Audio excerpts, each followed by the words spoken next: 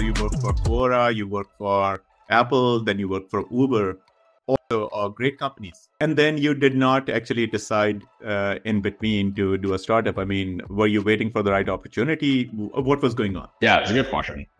Sometimes I wonder that myself as well, because I wonder there's probably multiple paths to starting a company, and this is just one path, right?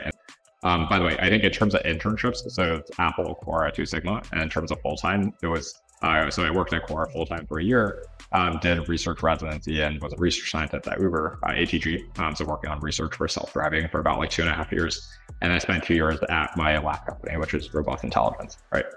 So throughout this process, yeah, I've always wanted to do a startup. I mean, I think like it was something that just inherently excited me. I think typically the reason that excited me was I tend to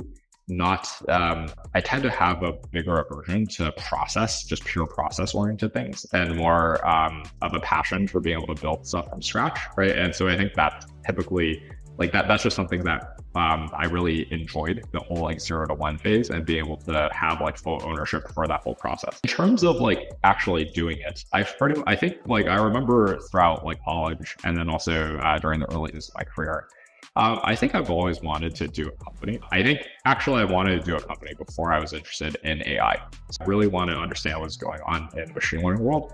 But the PhD world just seemed very detached from the world of like building companies and startups. And so I never actually ended up going to grad school to get a degree. But, you know, if you trace through my path, I was a machine learning engineer at Quora for my first year out of school. And then I did research afterwards at Uber. So I definitely wanted to dabble into research. But then I was always on the fence about whether or not I wanted to pursue like a full grad degree, because I was also like, you know, eventually, you know, it'd be really nice to take some of these ideas and try to start a company. And so to some extent, like the fact that I started a company in the LLM space was really like a nice intersection, I think.